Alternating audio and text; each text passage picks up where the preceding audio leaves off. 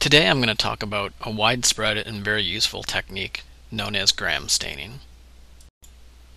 First I'm going to give a brief introduction to gram staining, then I'll discuss the technique and the mechanism in detail, and then finally we'll discuss the significance of the technique.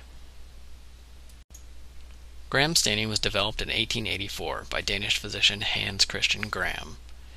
Dr. Gram had been experimenting with new stains for staining biopsy and autopsy materials when he noticed that some of the bacteria were stained differently than the surrounding tissues. And from these humble beginnings, the widely useful technique of gram staining was developed. The gram staining technique is a type of staining known as differential staining. Differential simply means that it uses at least two different dyes, and it enables the separation of different types of tissues or organisms. And this separation is due to these different dyes. So one type of tissue would stain one color, while the other tissue would stain another color. This image nicely illustrates the differential staining accomplished via the gram stain technique. Some of the bacteria are stained pink or red, while the other bacteria are stained purple. In gram staining, the gram-positive bacteria are stained a purplish color, while the gram-negative bacteria are stained a pink or a red.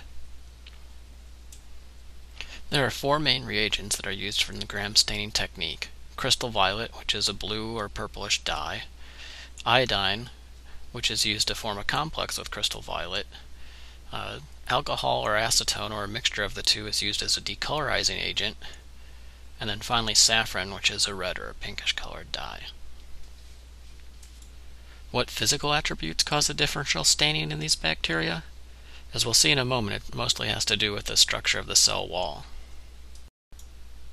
First, let's take a look at the cell wall of the gram-positive bacteria. The main thing we want to focus on here is this layer of peptidoglycan, which is illustrated by these red square purple circle complexes. And in a gram-positive bacteria, this is a relatively thick layer, and that's demonstrated here by there being 5 square circle complexes deep. The other part of the cell wall of a gram-positive bacteria is the cytoplasmic membrane, which is composed of phospholipid bilayer, and we'll contrast that in a moment to the cell wall of a gram-negative bacteria. The cell wall of the gram-negative bacteria is a little bit more complex. This time we see that there's an outer membrane. Then the layer of peptidoglycan is much thinner. This time it's represented by only 2 sets of the red square purple circle complexes, but it also has a cytoplasmic membrane in common with the gram-positive bacteria. As we'll see in a moment, these differences in the cell wall are the reason that these gram-positive and gram-negative bacteria stain differentially. Let's have a look at the gram stain technique. First, we'll start with a slide of dry heat-fixed bacteria, and then we'll add some crystal violet, which you can see is a bluish or purple kind of dye, to the slide. And we're going to let that sit for about a minute. But in the meantime, let's look at what's happening within the cell wall. Alright, now that we know a little bit about the structural differences between gram-positive and gram-negative bacteria, let's take a look at the actual mechanism by which these two groups are differentially stained. First, we're going to look at a gram-positive bacteria, and in this case the peptidoglycan is represented by this orange band running right through here. So if you remember, we've just added the crystal violet, and we can see that here. The crystal violet is represented by these purple circles, and when we add those to the slide, the crystal violet works its way through that thick peptidoglycan layer and then through that phospholipid bilayer and gets trapped beneath there. Alright, now let's have a look at a gram-negative bacteria. The first thing you'll notice is that the peptidoglycan layer right here is much thinner than in the gram-positive, but you'll also notice that there's this outer membrane. But we've added crystal violet just as before. You can see the crystal violet molecules, and when they're added, they'll move through that outer membrane, through the thinner peptidoglycan layer of this gram-negative bacteria, and through that phospholipid bilayer, and again they will be stuck. Okay, our minute is almost up. You can see that our cells are staying this bluish or purple color.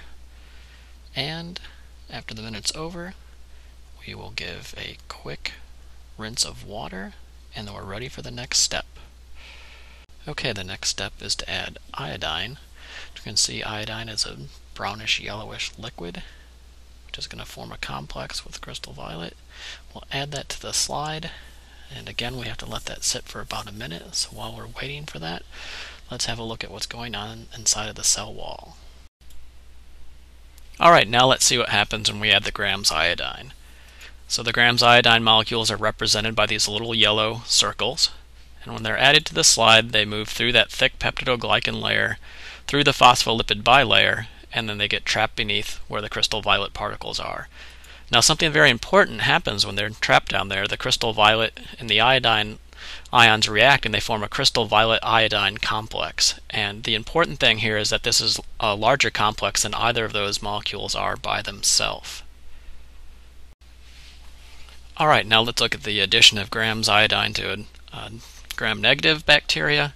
It's pretty much the same process. You can see the iodine molecules here, but this time they're going to have to move through that outer membrane first, through that thinner layer of peptidoglycan, through the phospholipid bilayer, where again they'll meet those crystal violet particles, and again they'll form this larger crystal violet iodine complex.